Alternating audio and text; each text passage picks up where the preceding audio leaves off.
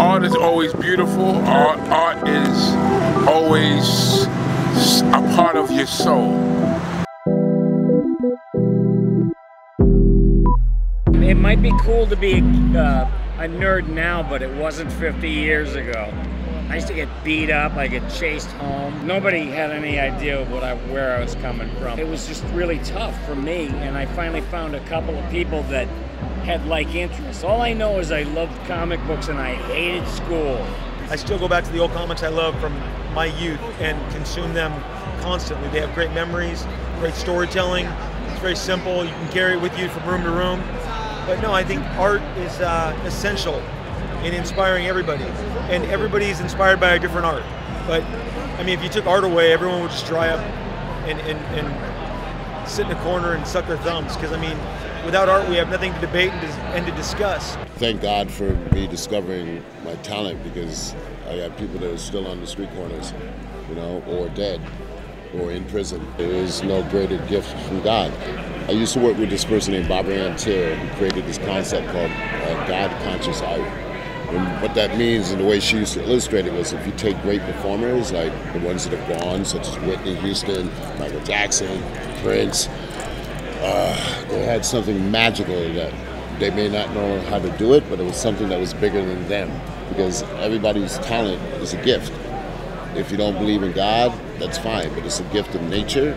It's a force of the heart, and if you are given that gift, it is your responsibility to let people know, not just for your own purposes, but that maybe influence somebody. Everybody has a talent. Everybody is here on earth for one special reason, or maybe two, maybe three. I think taking any kind of first step towards creativity is a brave step and a bold step, and sometimes, you know, when it comes from very young, you don't even know why you're pointed in that direction. And I was very lucky in that my grandmother was a painter, and my dad was a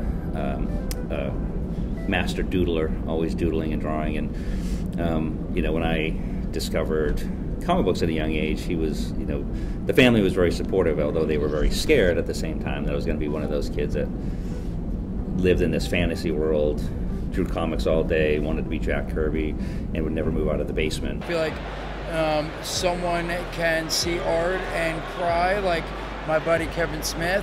He literally will cry over things, lots of different things. For the most part, I feel like art, comics, really inspires a lot of people, and so it's good because I feel like it, especially now with the internet and everything else, it really, you know, it's giving people different options. When I was 7 years old, I remember seeing stuff and going like, it immediately, I was like, I want to be a part of that, and I didn't know at the time it was art.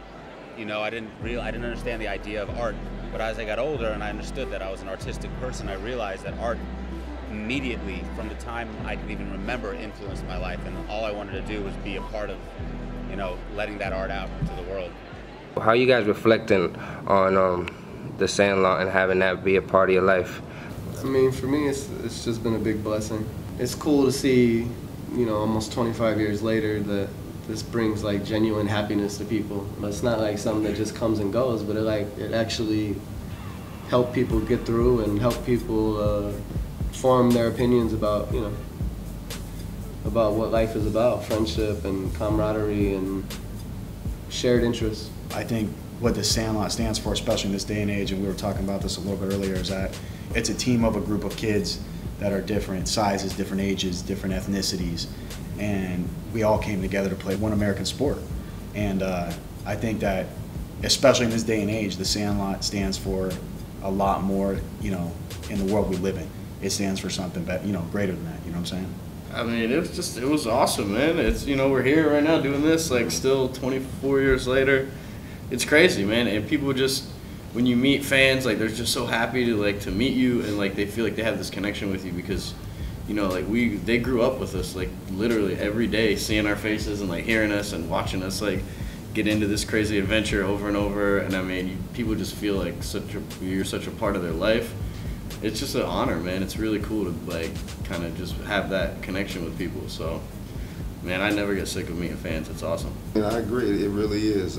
Even I felt that way even when we were down there filming in Salt Lake City, Utah, for all that time. You know, just like something coming to that town, and it was bringing the town together. And I agree. That's what the movie was about. Ultimately, you know, that's what sports and certain things do is, you know, give people a chance to put aside their differences and come together and enjoy each other.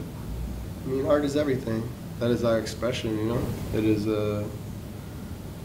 it's people being able to tell a story, whether it be with words or pictures, especially film. Film is a story told with pictures. That's what the definition of a film is. Even then, I don't remember that. Just like half. Look, but you know what? Like when I look at my face, then it kind of comes back to me. Like this is toward the end. Huh? Like, this is like Tom Berry just straight punched you right in the face. And I'm looking like, yeah, another fucking picture. We done already.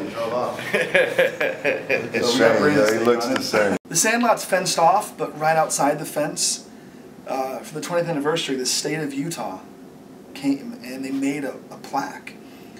And it said, on this date in July '93, the Sandlot was made. And it has all our names and a picture. And it's in the ground, and it's there forever. I think art always had the power to evoke some strong feelings in people. So does music. And a lot of people just listen to walls of sound, garbage, you know, but they don't take time to listen to any other kind of music. So they're chipping themselves out of all these myriad of feelings. And art is the same way. If you look at the same junk or stare at television, you're not gonna find much art. So you gotta go where it is and try to create it if you can. You look for inspiration wherever you can find it. You have to have passion. Some days if I'm looking for inspiration, I'll just go downtown on a Sunday morning and let the wind blow me around. You know, because you never know where you're gonna wind up or who you'll meet or talk to. I've been blessed to find my talent when I was in high school, and once I found it, I didn't let it go. I grew up fishing here in Connecticut, so there's a metaphor about getting a job that's related to fishing.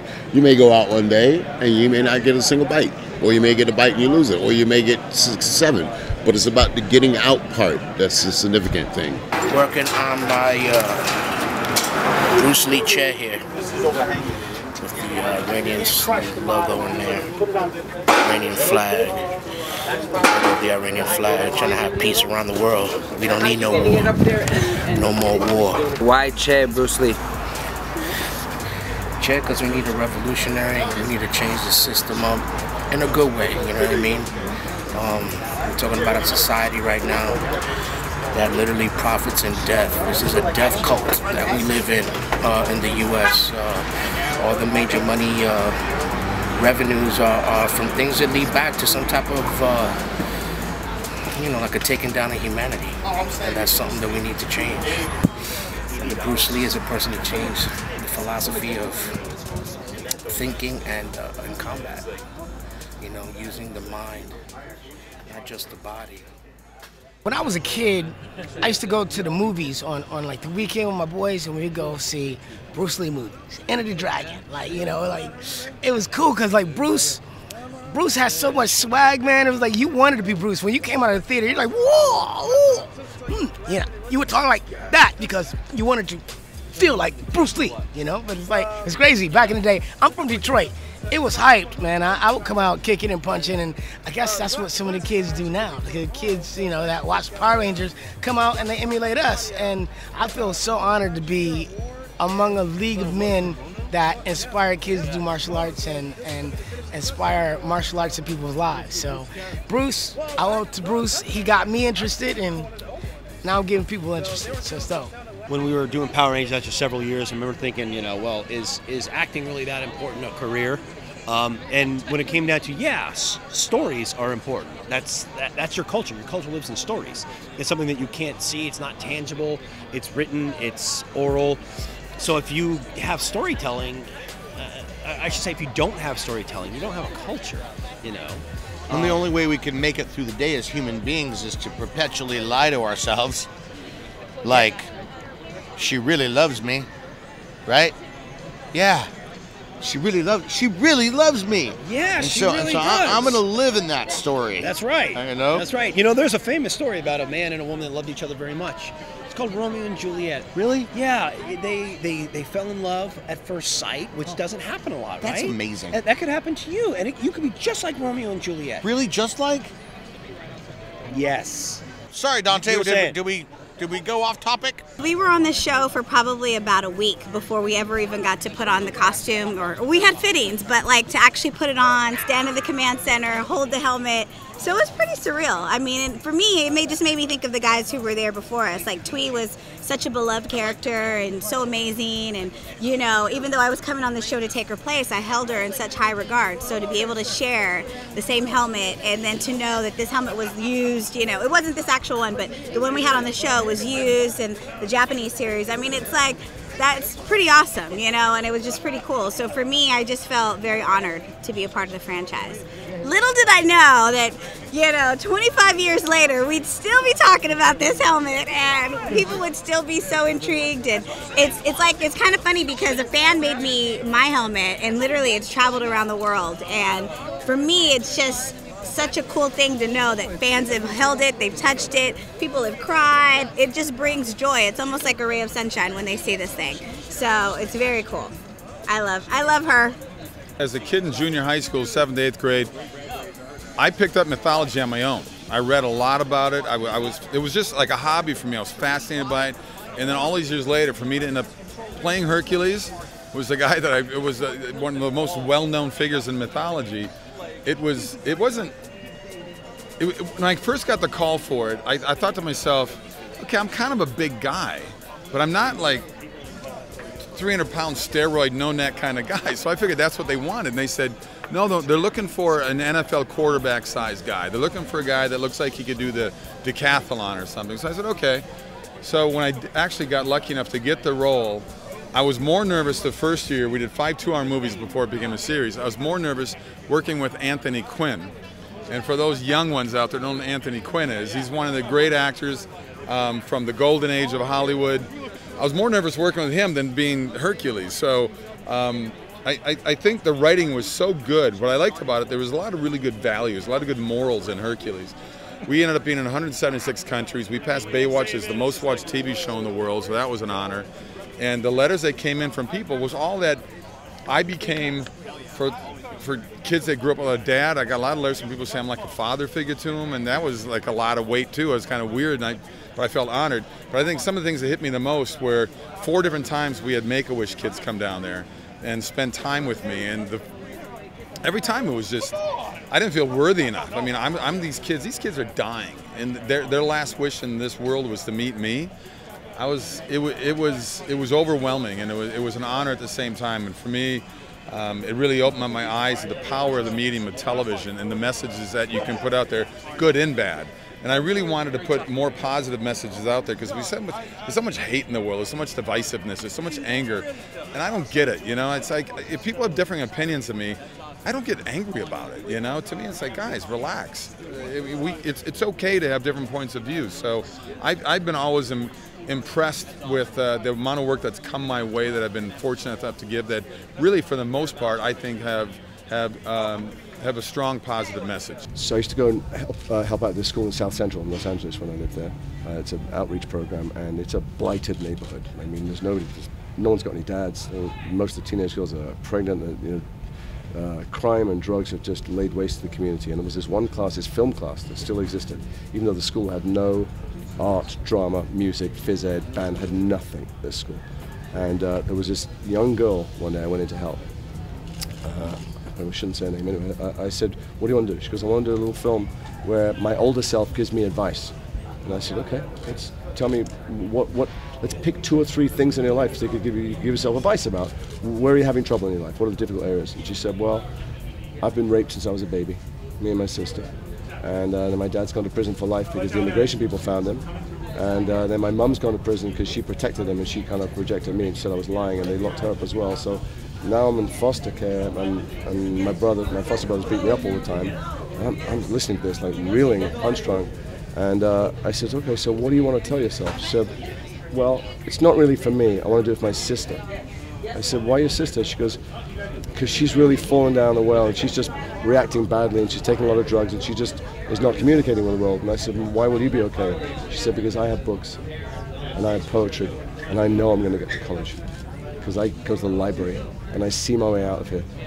And that's the single answer. That's the most powerful thing I've ever heard in the world. Art gives people a vision of what's possible. How do you feel about the influence that art has on people? Art's influenced my entire life. Even when I was getting in trouble as a kid, I was always drawing. My mom went to FIT, so I came from like a family of artists, and I grew up drawing comic books. And you know, I thought my whole life I'd be like a graphic designer or, you know, some kind of artist. So art always kept me, even when I was in bad situations or in the neighborhood or things are happening on the streets, there was always something with art, and then, you know, it manifested into acting, into my life. So art's always followed me. It's been a huge part of my life from the jump. You know, many years ago, it's things like this too, like comics were a subculture, you know, things like this, you know, art was maybe looked upon different. It's like now being an artist is almost cooler than being an athlete, you know what I mean? Like being a true artist is, so it's like just embrace whatever it is you love, whatever that is, you know, if it's athletics, if it's art, but you have to embrace it.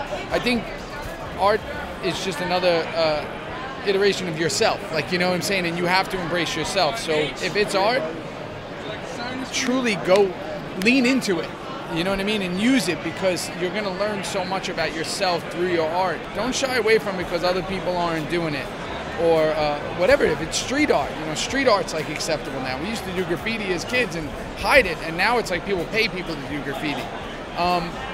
It's just lean into that art, because right now we live in a very artistic world right now. People are expressing themselves through their art. We have many mediums that we can do it through, whether it be people are doing their own YouTube videos, their own, you know, Snapchat stuff. You know, that you can create your art and put it in all different places. I think it's an exciting time to be an artist right now. Does life get any less exciting as you get older? No, it gets more exciting because you have more knowledge and you have more. You can judge up situations quicker and know what not to do or what you should do or what's missing in life. I'm not done. You know, I still get excited. I just finished 2 films back to back. I still get excited every time I read a script, every time I'm asked to do something. I get asked a lot lately. And I do a lot of voiceovers. I've done video games. I did Black Ops 2. You know, I love it, man.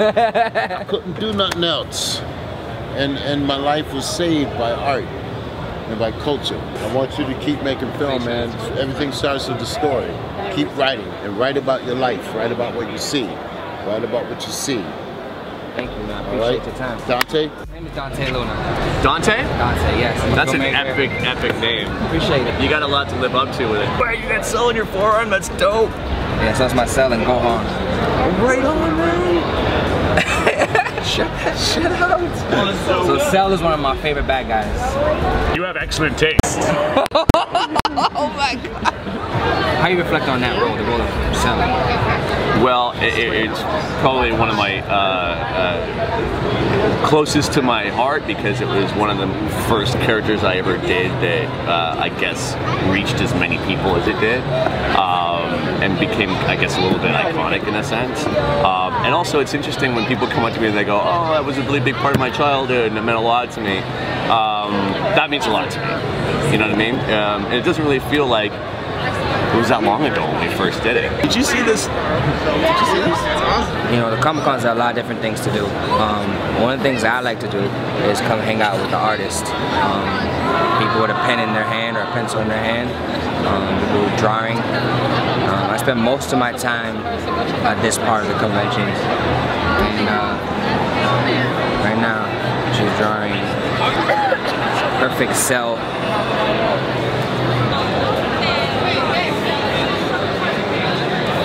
I don't get to draw DBZ characters very often. I forgot how fun they are. It's pretty cool. It's coming up right dope. Thank you. I tell everybody I'm cool with the red right, but nobody believes me. Well, that's how it is. That's how it is right there. The first video we did was called Back to Action. Yep. And it was just like you were getting back to the Comic-Con circuit, and you know, as I got to know you and I got to know your story, I realized that you never really left the action. I realized after I got done being all over TV as a world famous, in-your-face superhero, that the world was full of the unsung heroes. And I needed to go work with them for a while. I had a global reputation to live up to at the age of 18. And when I left, I felt like I had some measuring up to do, so I went and did it. You know, growing up, I'll tell you, Austin, growing up, I was never cool enough to be a Power Ranger. I was always a putty. I never got picked. I never got picked to be a Power Ranger. I always waited. I didn't get to be Bulk or Skull neither. I was a putty. Power Rangers wouldn't have been anywhere near as important without 100,000 putties to beat up every episode. Yeah. So let's call it like it is. Power Rangers, I mean, they look good in their suits, but they're not doing anything. They don't have putties to beat up. Behind the scenes of my interview with Phil Lamar, I met him in Rhode Island Comic-Con. I met him again in DC, and didn't get a chance to do an interview, so he's gonna do the interview now. I got one question I want to ask him, just one thing. I just got one question, just one thing I want to ask him, with the camera on. Oh yeah, and I just found out Brain is here from Pinky and the Brain. I gotta go meet him. I want to meet Brain so bad. At the core of these interactions, some people wait their whole lives just to meet their favorite celebrity, their favorite star.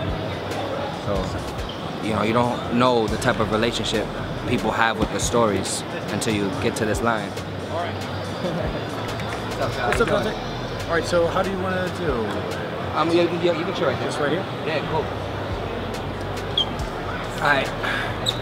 So, can you just tell me about this guy? I want the story behind the UPS guy. Well, that was a sketch that I used to do on stage at the Groundlings Theater in LA, where I was a member doing improv and sketch comedy. And when I auditioned for Mad TV, I performed that character for them, and I think it's part of the reason they hired me. So I'd been doing it before Mad TV, and continued to do it, you know, on the show too. I mean, I've been really fortunate to work on a lot of really good projects and things that have, you know, that people really respond to. And yeah, we did a lot of sketches on Mad TV and a lot of characters. And every once in a while, if you're lucky, you get something, a character that, you know, that people respond to in a way. And they're just like, there's something about that character that people just really liked. Of the stuff I've got here, a lot of it is animated stuff, but all of it is stuff that I didn't create.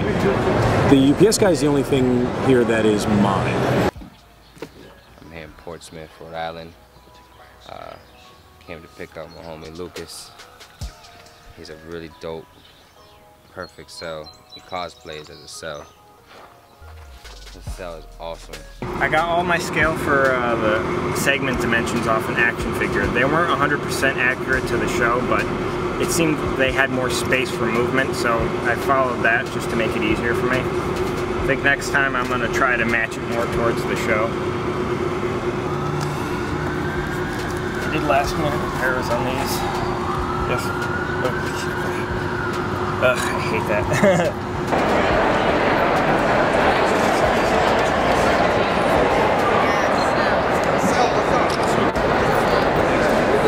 Alright, looks like we can't even make it. Can I take a picture? See, he's really popular right now. People are stopping to take pictures with Cell. Cell's a real popular character. Excuse me, can I take a picture of you?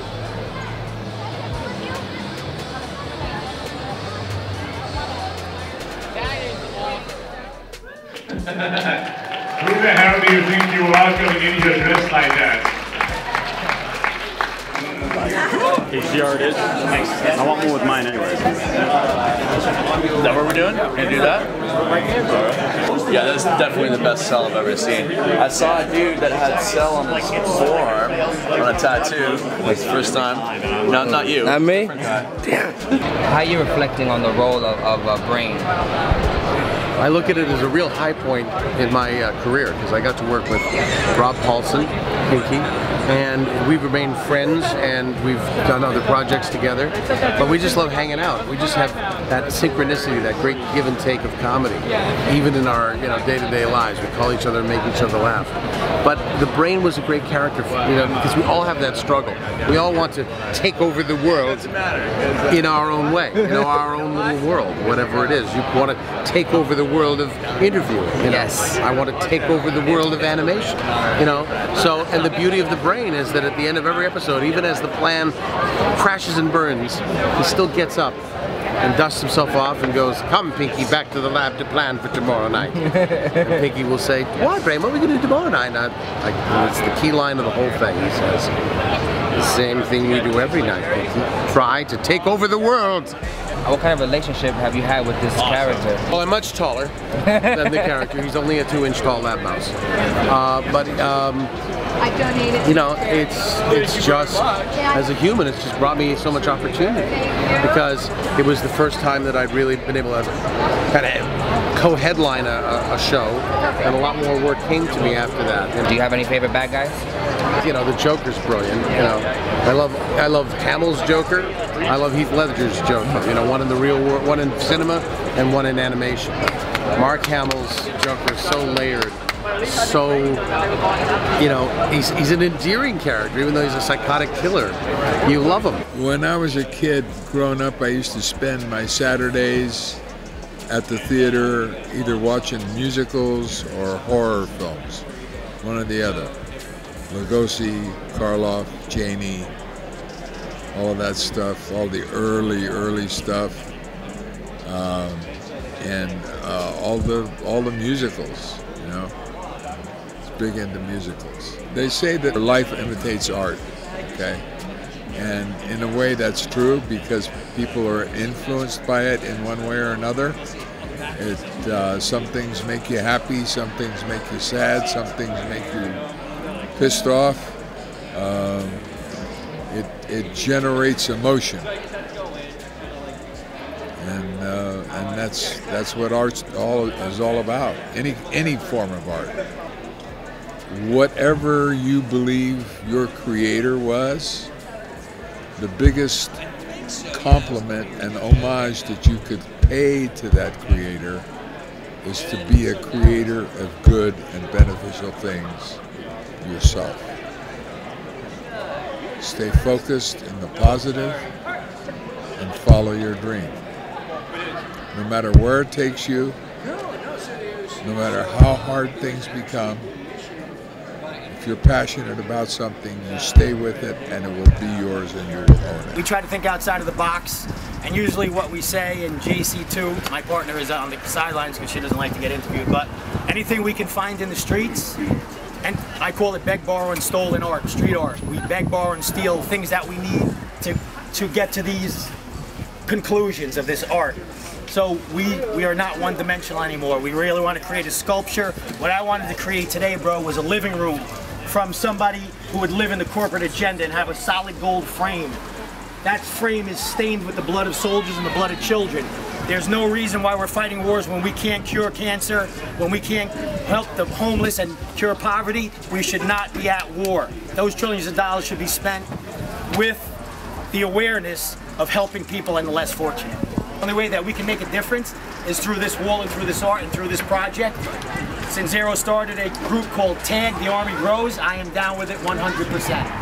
I just definitely, once again, I can't thank you enough for coming down and blessing us with your talent. Hope it comes out good, because you gotta, it's like multi-layer right here. That's serious. Probably comments or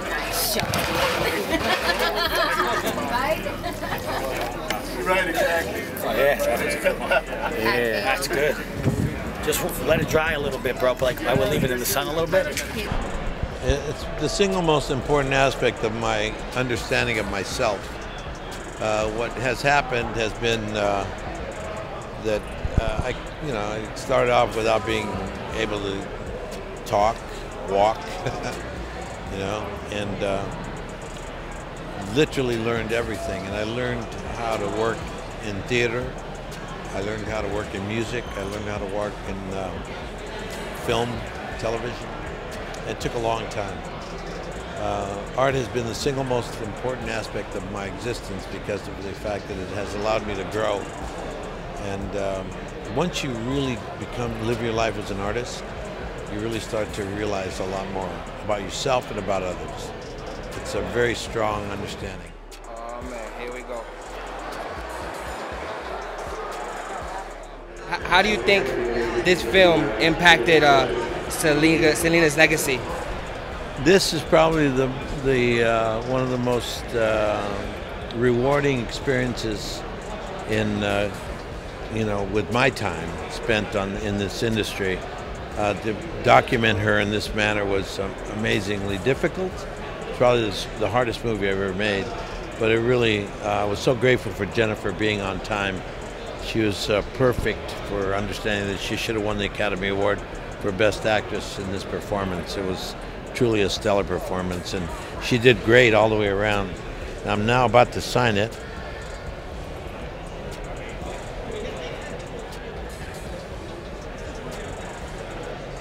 We talked about how the film has impacted Selena's legacy. What is it about Selena herself and her legacy that has lasted and meant so much, not only to the Latino population, but to music lovers everywhere?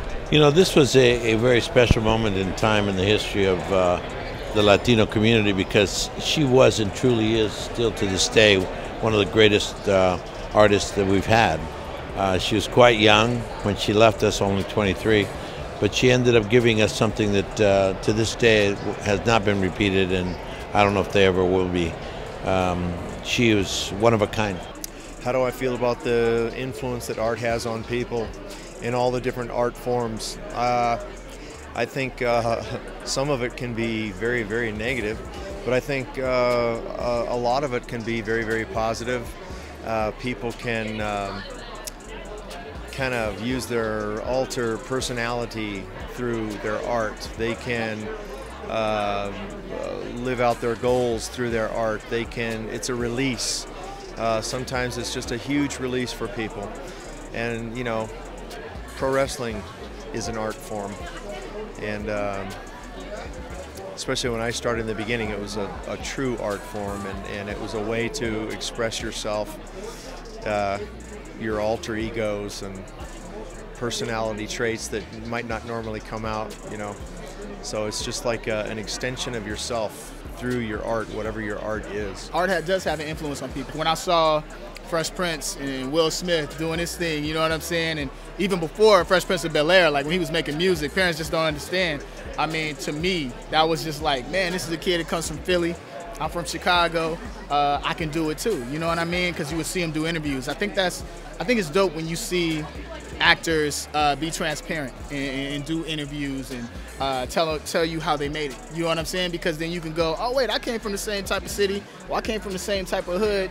I can do the same thing. You know what I mean? You don't have to feel like you can't do it as well. You know what I mean? So I think the arts does help us out a lot. We enjoy what actors do and then know that they can do it too. Every time I talk to people, I say, hey, you can do it too. I'm a kid from the south side of Chicago, man. You know what I mean? And I made it, I'm doing it too as well. I wanted to act for a long time. I used to watch a lot of old black and white movies. So I used to watch Betty Davis all the time. And I got really caught up in those films and a lot of films. And then I also, because I was so young and I wanted to act and I didn't see a lot of kids out there, I watched anything that Jodie Foster was in. Anything. There was another kid and we were nothing alike. I was nothing like, she always plays really tough, kind of like tough kid, rough edges, which was not me. But I adored her. I loved her acting. I loved seeing another kid out there doing what she was doing. And I think that and I had to see everything she was in. That kept me going for a long time. For the people who have never met me, who am I? I'm Jadi Williams, and I am a creative person. I'm a spoken word artist, I'm an artist, I'm a curator of space, of events. I am all of me all the time. I am a very proud and out queer black lesbian, and that has a lot to do with my work and the spaces that I intentionally create, making sure that people like me, people unlike me, people who feel like they haven't been heard or thought of like me really have a place to exist, to be, to explore themselves and each other. And so that's really how I got into this habit, this life force, this purpose of making art, making space, making time for me and mine. I feel like, you know, I was definitely born an expressionist and an expressive person, a writer. I'd been writing, journaling from very early on, and I was slightly reclusive, very much an only child, very much kept to myself. And so people in high school would see me writing all the time and would ask me, what you always writing about? What is that? And I would share it. I was open to share it.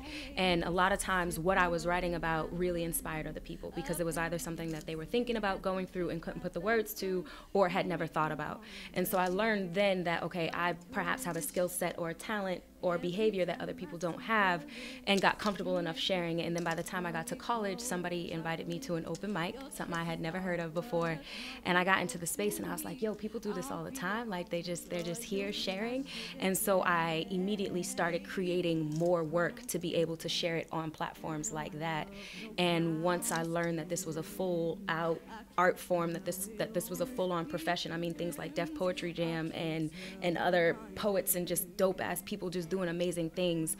I was like, yeah, nah, this is something that I could do. And also, the more I performed, the more I lived, the longer I felt like I was going to live, because I was sharing my truth, I was expressing my truth, I was exploring my truth, but more importantly, I was creating my truth. And so that journey of writing essentially was that. And also I feel like living and loving was also part of my journey of writing, because like the more I experienced, the more I was able to write about.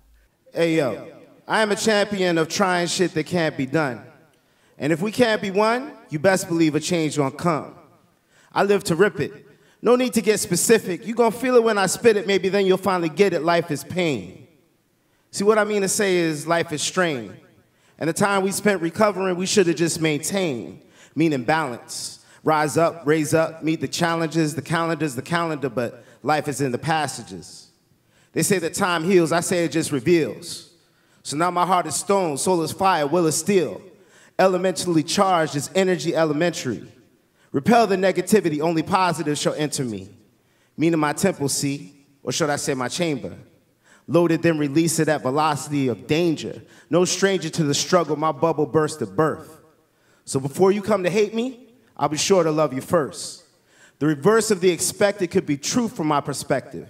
Even I hate me sometimes, and that's proof that we connected. Church. I think within our society, we really need art, because we all express ourselves in so many different ways, and we find ourselves through the expressions of others. How often have Shakespeare's plays been done throughout the ages, and everyone finds something that resonates with them? It doesn't matter that maybe we don't speak exactly that way, but we still find something in it, and we learn about ourselves through something that was written so long ago, but we haven't really changed that much. Sometimes you need to draw how you feel instead of speak it, or you need to dance it out.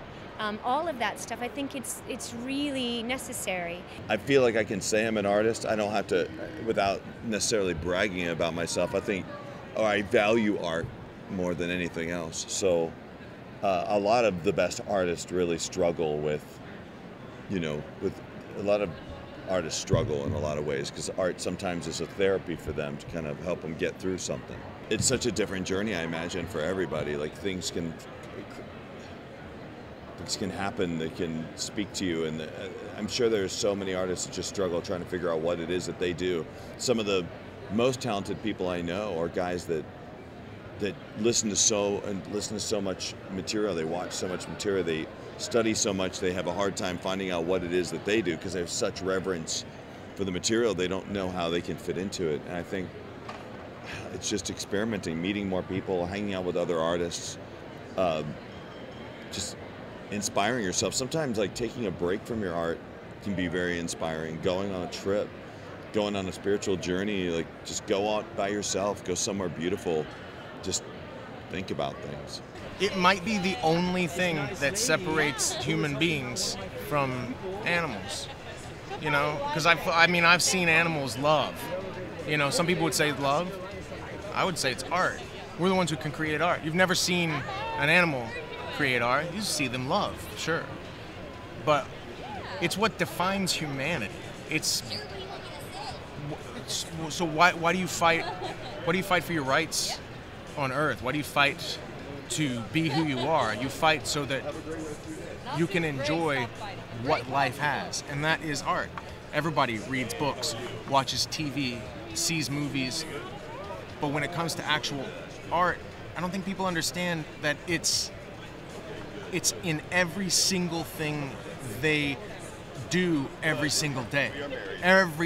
All these artists are contributing in tiny ways they don't understand. Like who's drawing the cover on the math book that you're looking at in 3rd grade? That's an artist, you know? And so it's super important. My whole family is artists. I'm an actor, my wife is a director and an actor, my son is an actor and a singer, and my daughter is an actual artist. That's how we roll. I mean,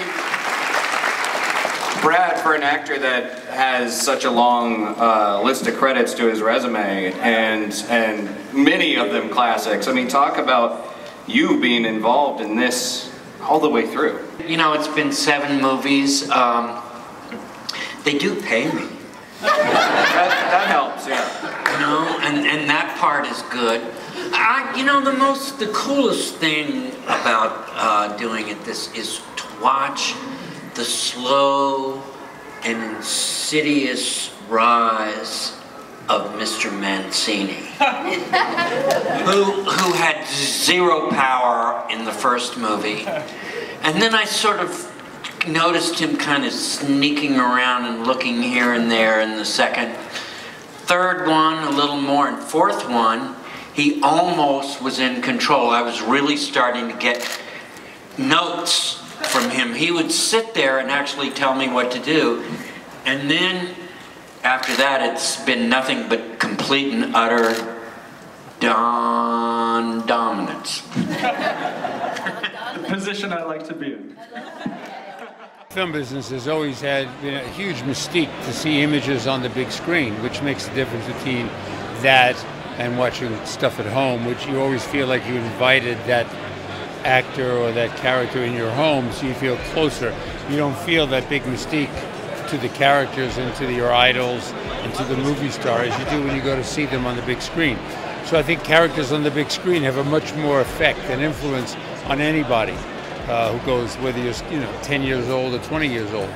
It's a big mystical image looking at you in the theater versus a little box in your house. And you invited that guy in your house because you put on his TV show. So it's a whole different dynamic. But the bottom line is, it has enormous effect on people. Movies are kind of a conduit, man, into culture. So it's like, it can reflect good and it can reflect not good. So there's movies that actually can inspire you to change, and I like the people movies. I like movies, the superhero movies are all fun, and there's a different kind of dynamic to that. But I like, like the movie I was in, Karate Kid, and it's just movies about people and human stories. Like everybody wants to be Daniel LaRusso, after the Karate Kid. Everybody wanted to take karate lessons, it's an example, many more movies. But yeah, I think, film has a huge impact in culture, I think, and I think it's a great escape, to go into a good film for a couple hours and come out changed and inspired, motivated, challenged. That's what it's all about. I encourage artists. I think, art is the way of the world. It's like it reflects us. We learn from each other. We're all kind of one, The first thing is to get in touch with yourself and to be honest. And if you're seeking the truth in your art and truth in your expression, the truth is going to translate, and it can't help but make a ripple effect. So start, it's not about getting people knowing who you are and making an impact and seeing that as much as it is starting in you. So if the change happens in you and it's organic and it goes out, it's going to catch on. It kind of can't not. When I was a kid, we didn't really have internet, right? And the internet is the world stage, right? So don't be afraid of locking yourself in a bedroom for a few hours and just sing your heart out and do whatever passionate you're good at. Even, flying a little remote control plane or on a skateboard. Do anything what you're good at. You can't be good at everything. Well, you may be, but concentrate on one thing and get really, really good at that, and just record it, put it on the net, even if you've got 1 or 10 viewers, because there's kids out there that become multi-millionaires, but very famous and stuff like that. And it's not just about the money; it's about being very passionate and sharing your talent and your dreams with other people, all kids as well, that may look up to you one day. You know what I mean? So just stick at it and go for it. Art comes in so many different forms, and whatever you find, whatever stimulates you is art. If you get involved in a fandom, be it Star Wars, Star Trek, Marvel, DC, whatever it is, Power Rangers, it could be anything. If that is something that speaks to you and has a really positive effect on your life, then that's a good thing, right? You know, it's say Star Wars and talking about Star Wars and being friends with people that like Star Wars helped me be creative as a kid. And I used to make up stories and do all that kind of stuff. So that helped me. We used to play Star Wars in the street. So that helped me as an actor to really kind of let go and have fun with it. And as a puppeteer as well, you know, I followed that the same ideas. You know, I was involved in theatre, and that's what kept me. You know, it kind of really moulded me as a kid, and then it took me on into an adult and eventually into the profession. So if I hadn't been able to get involved in that, I don't know what I would have done. But I was always going to follow that path. Luckily, you know, I managed to find my way, and it led me here. I think art is a very powerful tool to create change, both personally and for society at large. And I think, or I hope that people's opinion of art and its power will change, because I think a lot of people think of art as not relevant anymore. Mainly because of like postmodernism, that it's all empty and it's just very subjective and very more like a elite thing, but it really isn't. Like, everyone has stories, everyone wants to express themselves, and we really shouldn't limit like, oh, these are the creative people and these are the other people. Like, I don't see a distinction there, and so I really hope that people will see art as a powerful tool so that they can use personally to transform themselves and also give like the good ideas to society that can propel us forward as a species. I'm a huge believer that you should do what you love to do in life and follow your heart, develop your passions, and find what it is that gives you joy.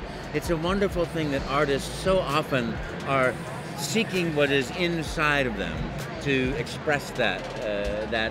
And I think that there are different philosophies of it. There's one side that believes that I think you have to go through the suffering and pain and express through that pain, that like the dark lady of the sonnet, the unattainable that you can never have. But I'm a big believer in expression of artistry through joy and happiness and fun, and I try to create all of my characters that I do voice with to have that sense of joy and that sense of fun and that sense of innocence, because, you know, life can make people cynical so easily, but you can choose innocence and choose joy. My name is Joe St. Pierre. I'm an artist and writer of comics. I've worked for Marvel, DC, Image, Valiant, IDW, Boom Studios. I am the artist who has drawn more #1 issues with Spider-Man or his cast than any other artist. We have family pictures of me, you know, when I was like 4 or 5 with comics in my hand, or drawing pictures with comic characters and stuff like that. So it was something that I guess I kind of grew up with, you know. I think art is a natural expression of human beings. In the same way that we have this energy to kind of hurt each other and create bombs and swords and clubs and things like that, we have the opposite energy. We have the need to create and to express ourselves and be recognized, and that's one way to do it. Yeah, Spidey was like right up there with, you know, when I was a child, I learned how to read by reading comic books, and Spider-Man was my favorite comic book character as a child. And then when I decided I wanted to do this for a living, Spider-Man was like the character that I had to draw professionally. So I was on this like mission, like I had this focus. I was like, I have to draw Spider-Man, and I'm not stopping until I do it. So he's been an entertainment he's been a character that's entertained me as a child. He's been a character that kind of helped me with my career goals. And so I just love the character. He's my favorite. How do you feel about the influence that art has on people? Well, it's an expression of our being civilized. There's something more than just foraging for meat or something to eat. Art embraces everything beyond just staying alive. It's staying alive in your head, finding out, creating, satisfying curiosity. Every human being wants to know the answer to at least 2 questions. Are we alone in the universe? And where did we come from? And then, of course, the third question is what happens after we die? And if art does nothing else. It helps to try and answer any or all of those questions. They're vital questions. If we don't think, we never probably will have the answers, but in asking the questions, we become something more than a housefly or a small animal or whatever.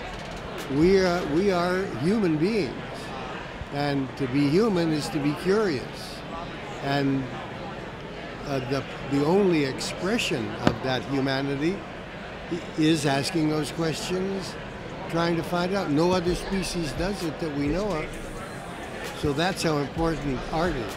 I just met effectively my childhood hero in the form of a voice actor.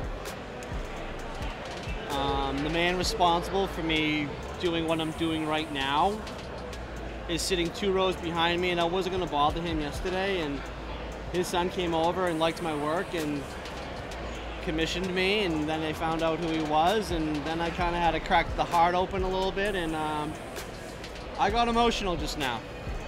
I met my childhood hero, and it was an absolute amazing experience that I'm shaking right now as I'm drawing this drawing right now, whether people know it or not. Oh, holy ginger. That's what Dennis did for Jared. Wow. Wow. Fantastic. One more time. I don't know when. I hope I'll see you sometime. Dennis. Dennis. When I first got the role, I had trouble because I didn't picture myself as a superhero. And it was only, believe it or not, years later that Stan Lee himself, the creator, answered the question of how any ordinary person would feel trying to be a superhero. You can only make it up. You can only guess at what qualities you'd like to have or have to have to do all those things physically and morally. And so you didn't have to start out feeling you had superhero qualities. You just made that up and thought, well, what do I have to do? I have to be brave, have to be fearless, get out there and have a social conscience. All of those are common characteristics we all have. So you didn't have to have the big bulging muscles or, $20 million teeth to be a superhero. If you just cared and wanted to do good, that was enough, and the muscles would come with it. I'm working on the art empowerment piece to try and inspire people to reach their full potential. So I want to get your thoughts and opinion on the influence that art has on people. People need art as much as they need air to breathe. You can't just do your daily job and then go home and watch television and go to sleep. You've got to have some feeling of art around you, some feeling of beauty, some feeling of something that isn't practical, but it brings you pleasure and it brings you satisfaction. And the thing about art is it makes you feel better when you look at it, and it makes you feel there's more to life than just living and dying. Art, I find, any country that doesn't have art doesn't survive very long. And that's about the best way I can put it. I want to ask you about the power of getting ideas on paper. Can you reflect on that, the power of putting a pen to paper? It's great because it's sort of you don't know where it's going to take you, especially in the early days for me. It's like a lot of times, you would have an idea of, I don't know, say it's a mutant. And you're thinking like, oh, say a mutant rabbit or a cross of a mutant rabbit and a mutant elephant and something else, and you start doodling and you don't know what's going to come out throughout the process, and it's what I call a series of happy accidents.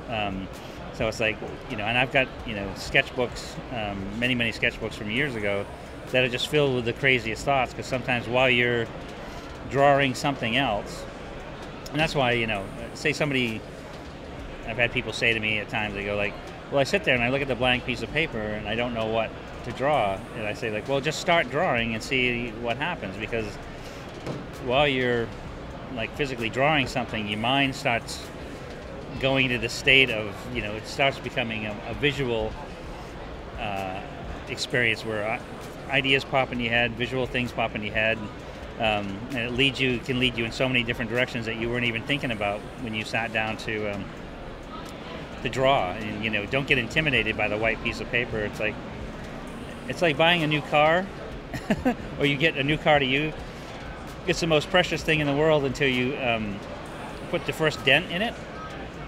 Once you put that first dent in it, it's like, that's just a car. I'm going to treat it like, you know, we're going to drive it to work, drive it through the snow, drive it through the mud, you know, go out, do whatever. But it's like, so a blank piece of paper can be that same kind of thing. It may seem too precious and you don't want to, you're too scared to touch it, too scared to do something with it. But once you start making those first few marks, it just, everything sort of, that's where the magic happens. That's where everything evolves.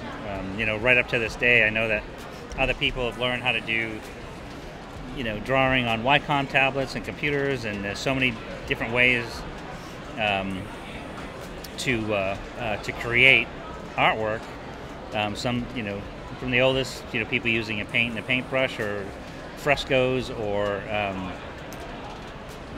painting on masonite and wood, or whatever. They had tools available, you know, cave painters, you know, cavemen figuring out how to paint on caves.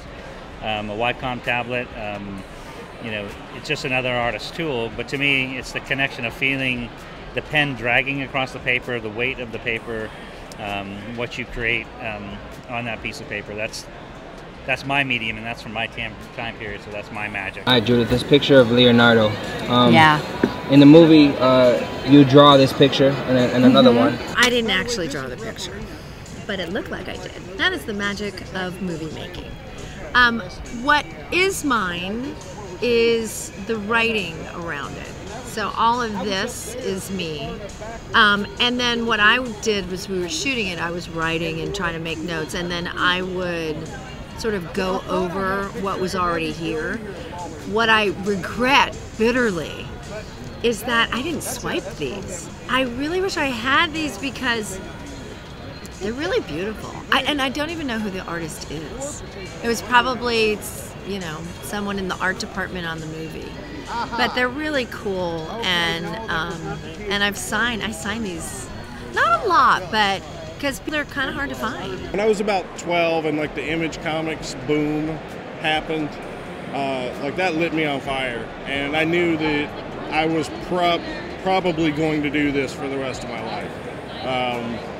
And so, you know, I went to art school and you know, studied everything I could get my hands on and started making comics. And then, you know, I had like big moments of doubt, you know, like when I got out of art school and started drawing comics, I had this thought that all of a sudden my heroes were now my competition. And I had like an existential crisis. I fucking fell apart. And then I came to realize it's not really that type of game. You know, like we're not all after the exact same dollar. You know, there's room for everybody to come in and, you know, figure out their way. Like this type of art?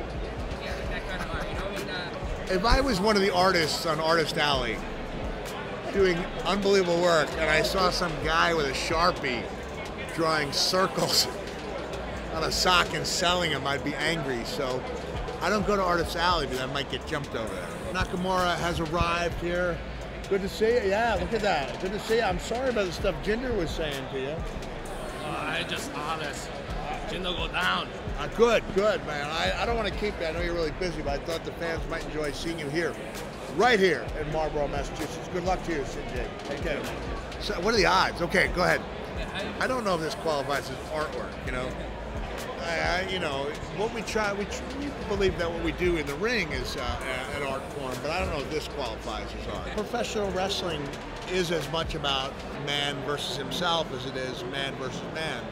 So you do try to test yourself, try to get better every day. Try to, in some cases, do some things that were more extreme, although it's been a while since that was the case.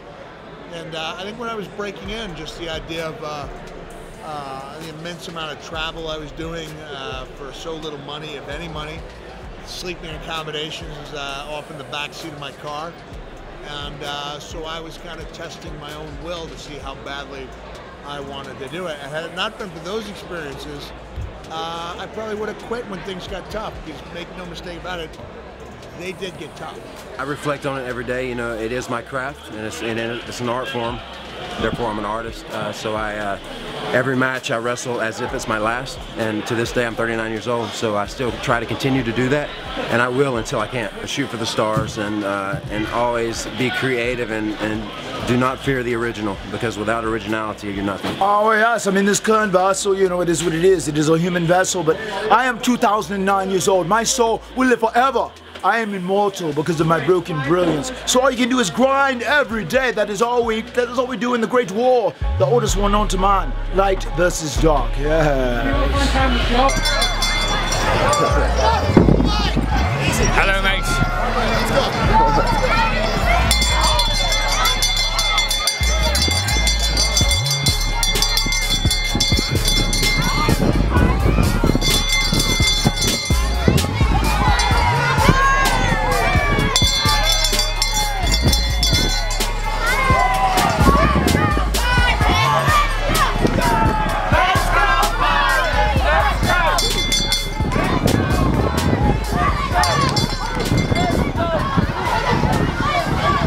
I think art has a tremendous influence on people, whether it be the performing arts, the visual arts, audio arts, the gamut. It provokes thought, it provokes feeling, it makes you feel good, which makes your health better. It's stimulating. It's something that can inspire you in a moment. It's something that can complete a moment. Art across the board is very important to me. I could not live without it, and I don't think we as humans can live without it. I think that it's the thing that keeps us going as a race, art and cultures all over the world. I think it's one of the main things that helps us tick and to keep going. It's almost as important as food and the air we breathe and the water we drink. Art's a tricky concept because art is in the eye of the beholder. And we've all seen so-called art that we don't like. That's our own subjective opinion. But what's really struck me in the last decade or so is how we've had so much art removed from our schools, our public schools. When I was a kid walking home from elementary school, there'd be a girl in front of me lugging a bass fiddle. There'd be people with clarinets and trumpets and violins and cellos and boys with drum sets. And whether or not they all became musicians or not isn't the point. The point is that that guy with the drums may have had a band in high school that may have changed his life. And many of them worked in band or orchestra later on, or glee clubs later on. And that expands your knowledge of math. It's just the fact that it does. It's something that just triggers down deep inside. And I remember in school taking an art history class, and it was all slides. And yet things I learned in that class have helped me identify things I read for the rest of my life. I remember being dragged with all the boys to see operas and things when I was in elementary school and junior high school. And yet, even though I didn't enjoy some of those experiences, there were other things that I remember to this day that may have even prompted me to get into theater.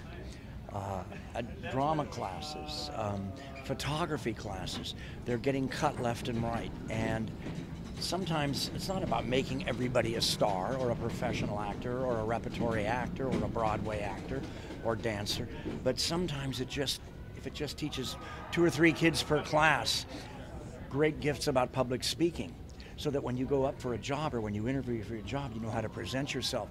Because I know really smart, really talented kids that don't know how to speak anymore because they become a prisoner of their iPhone. And they never had, because they've been texting too much, they've never learned how to look somebody in the eyes and just talk to them one-on-one. So that happy accident, that gift you can get taking drama in middle school or in high school, or the idea of being on a crew for lighting or painting the scenery or moving the scenery and being part of that clockwork-like precision of putting a play on. Whatever contribution you make, I think is important to a concept of we're all in it together, and an ensemble feeling that is also part of art. Art's not just always personal. It can also be an ensemble experience. But from that ensemble experience, I think sometimes you find out what your unique voice is. I have very strong beliefs about this. I feel like the purpose of any kind of art should be for it to be relatable to its audience. For example, I had a girl come up to me a couple cons ago and say, I lost my mom towards the beginning of the Gotham premiere, and seeing how Bruce dealt with him losing his parents really gave me the courage to move on and to fight and to make a difference and to not let it beat me down. And that meant so much to me, because that's why I think any artist should do what they do, so that it can inspire people and it can, help people in any kind of way. My notebooks have a lot of energy. I put all my ideas in my notebooks, and I just forget about it, and I revisit it. When I have, the time and resources to execute an idea. But the most powerful and most responsible thing I do is put the ideas in these notebooks, and I develop them as I experience life, as life goes on. I never regret writing an idea down, and I'm glad that I do, because there's certain ideas I'm doing now that I wrote down when I was in high school. I only buy one kind of notebook. It's a red and black notebook. I have about 5 of them. These are the only ones that look this good, and this is my newest one. This one's signed by Goku, Bret Hart, Natalia Hart, AJ Styles, while he was holding the WWE champion. So he was WWE champion when he signed that. My name was written by Bret Hart, and Bret Hart drew this cartoon on my notebook. This is a sticker I got from Big Pun's firstborn child, Star Real's birthday party. She gave these away at her party, her 26th birthday party. Big Pun went platinum at 26. He died at 28. This Superman logo represents my Aunt Sandra, who passed away. So I use the Superman S to remember her. That's signed by my grandmother and my grandfather on my mom's 50th birthday. Sandra was my mom's sister. This is when I interviewed all the voices of the original Ninja Turtles animated series, and that's in the order I interviewed them. And then I also have Steve Levine, who did the lettering for Ninja Turtles, Peter and Kevin Eastman, those two created Ninja Turtles. And then this is one of my favorite things. I put this sticker of Hillary Banks on my notebook because I love Hillary. She's one of my favorite characters. And then later on that year, I met Hillary and I interviewed her, and she signed it. That was pretty cool. It's all about connection. It's all about the energy that is generated from your fingers touching either the stylus or the pencil or the pen or the keys on a keyboard, and that energy is translated to the page. And if you work at it, if you do it enough, again, that energy is going to leap off the page to whoever's reading it, and it's going to touch them in some way. May not be in the way that you intended it to, but it's going to generate thought. It's going to generate conversation, and it's going to, and I've said this before in other places, it's going to ripple out, and those ripples will touch other people and so forth and so on, and it's just continue to grow. What would I do without your smart mouth? Drawing me in, you kicking me out. You got my head spinning, no kidding, I can't pin you down. What's going on in that beautiful mind? And I'm on your magical mystery ride, and I'm so dizzy, don't know what hit me, but I'll be alright. My head's under water, but I'm breathing fine. You're crazy and I'm out of my mind, 'cause all of me